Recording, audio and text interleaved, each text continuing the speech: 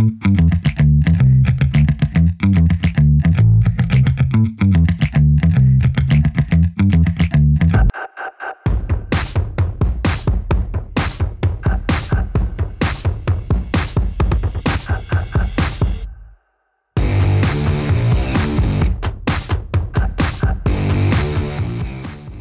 exposed to wildfire smoke may seem like part of the job.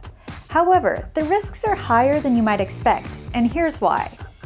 Wildfire smoke is a mix of hazardous gases, liquid droplets, and very fine particles. What causes the most severe health impacts are particles that are less than 2.5 microns in diameter. These particles are usually referred to as PM 2.5. Here's why they can be problematic. The size of the particle determines how deep it can get into your lungs. The smallest particles are those that are less than 4 microns, which are respirable, meaning they're tiny enough to get into the alveoli of the deep lung. We can't work these out very easily, and depending on the particle type, some we can't work out at all. Exposure to these fine particles can result in a range of issues, like coughing and phlegm, difficulty breathing, reduced lung function, aggravated asthma, bronchitis, pneumonia, and chronic obstructive pulmonary disease, also known as COPD. In terms of bigger risks, anytime you put additional stress on the lungs, it causes additional stress on the heart, so it increases the risk of heart attacks and other heart conditions. The point is, there are serious risks to working in areas where your exposure to wildfire smoke is high.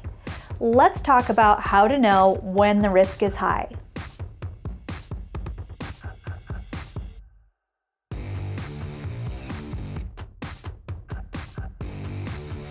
The first thing we need to talk about is how smoky is too smoky. It helps to get real-time reports on the local air quality.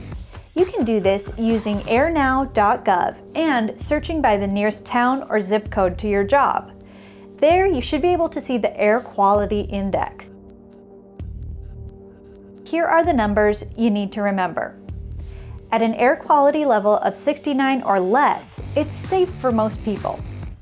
If you're at a 69 or above, it's considered an air quality hazard, and at this point, you want to make sure that the crew understands the risks and how to reduce their exposures, as well as offer respirators on a voluntary basis. Once the air quality gets up to 151 or higher, it's considered a serious risk.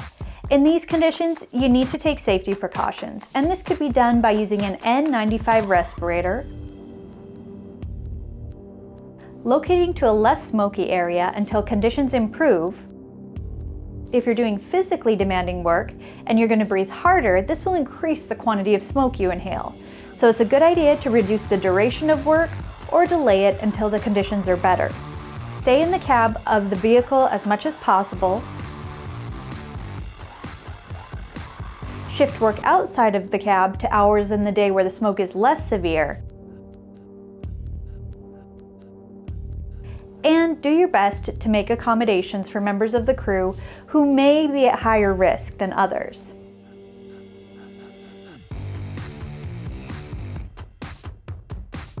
So now that you know why smoke is hazardous and what you can do about it, here are symptoms you need to be aware of.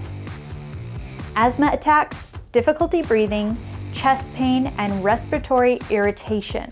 If you've tried to protect your lungs but are still struggling with symptoms, make changes to reduce your exposure. Remember, wildfire smoke is temporary, but your lungs are a permanent fixture. So make sure to do the changes that you need to take good care of them.